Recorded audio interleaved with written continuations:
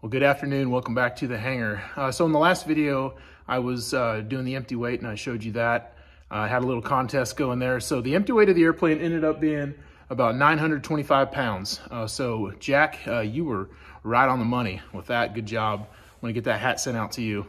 So today, we are gonna go for the very first ride in this thing and I am excited. So this airplane has not flown for 25 years and it hasn't had a current annual in about 30 years. So it's high time we get this old girl back up in the air. So here we go. Come along with us.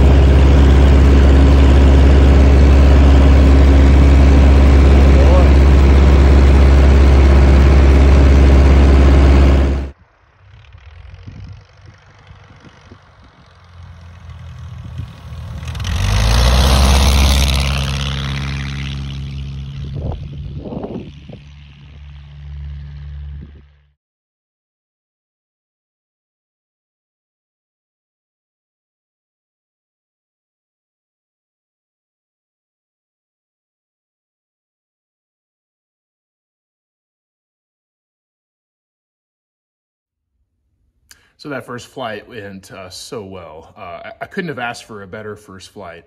The airplane flies straight and level. I can fly it hands off, no problem. The airplane, the engine's got a lot of power, surprisingly. For the C-85 takeoff, it just jumps off the ground. Landing is a piece of cake. Believe it or not, got done with the hour-long first flight and there were 0 squawks. It's amazing. If you've never flown a 140, this is definitely a fun airplane to fly, and I look forward to a lot of flight time on this airplane. Well, that's it for this video. I definitely appreciate you hanging out and watching the first flight. I hope you enjoyed it as much as I did. So I think in this project series, I'm going to do one more video to kind of recap the entire project from start to finish.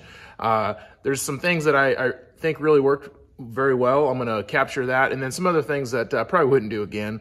And then also, I just have a lot of people to thank for this project. So I'm going to recap all of that in the next video.